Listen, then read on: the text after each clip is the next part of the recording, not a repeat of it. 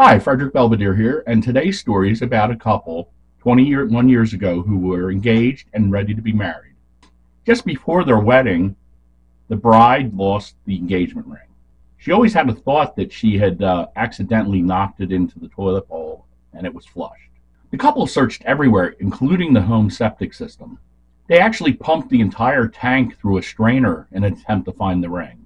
Now, 21 years later, the mother in law, who owns the home, started some renovations, and one of those things that was renovated was to replace the toilet.